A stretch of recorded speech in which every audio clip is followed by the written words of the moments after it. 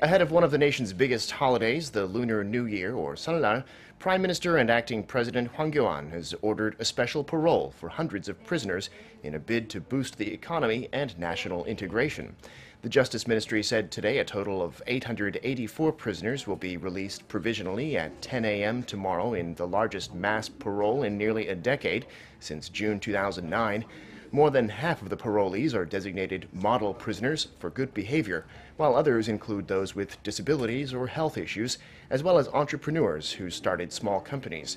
Excluded from the list were high-ranking government officials, the CEOs of conglomerates, and felons.